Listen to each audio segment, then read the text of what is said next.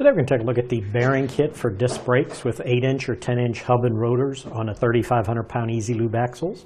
Now this is a complete kit. Everything laid out here on the table is included. Includes both the inner and outer bearings, the EZ-Lube grease caps, the grease seals, and the lug nuts for 2 disc brake assemblies. And again, they're designed to fit the 10-inch hub and rotor assemblies for EZ-Lube 3,500-pound axles. Start with the inner bearings right here. They're part number L68149, and they're to be used with the L68111 inner bearing races. This does have an inner diameter of the bearing on 1.378 inches.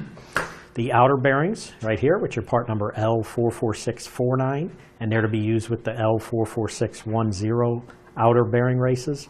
Has an inner diameter on this bearing of 1.063 inches. Now I do mention the bearing races, but those are not included, and the reason is because they're usually pre-installed in the hubs.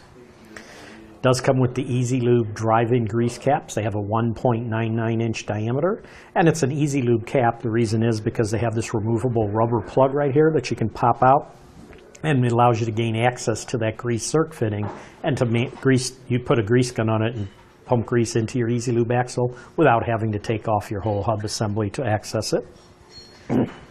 Does come with the grease seals. It's part number 58846. They are a double lip grease seal to better retain the grease and help keep out moisture and debris. They have an inner diameter of 1.719 inches, overall diameter of 2.565 inches. And the last thing they come with is the 10 half-inch by 20 size lug nuts to secure your wheel to the hub. But that should do it for the review on the bearing kit for the disc brakes with the 8-inch or 10-inch hub and rotors on the 3,500-pound EZ-Lube axles.